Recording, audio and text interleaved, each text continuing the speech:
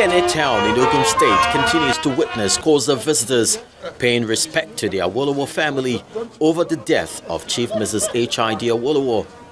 The latest being former head of state, General Yakubu Gowon. For giving your time. To see you again. Thank you. With him are members of the Awolowo Foundation being received by members of the family. Delegation is comprised of General Gowon takes time out to share some fond memories he had of her and the family. As we can see, she had been exceptionally good in everything that she did. She was with Papa throughout his political period. She was there in thick and thin, in good and bad times. And certainly her advice, her love and care made sure that the Papa was able to do what he needed to do.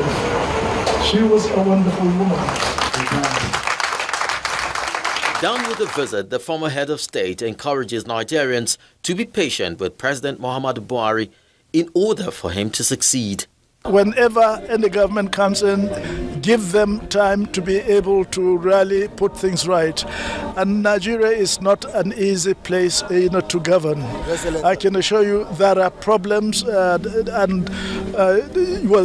are as many problems as there are Nigerians in the world, and everybody wants to do things in a particular way, in his own way, and probably for his own interests.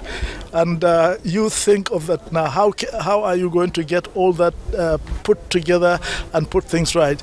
I think we've got to be patient, and then we've got to cooperate with the government to do the right thing. Now, always never be tired in telling the government what needed to be done in order to improve things.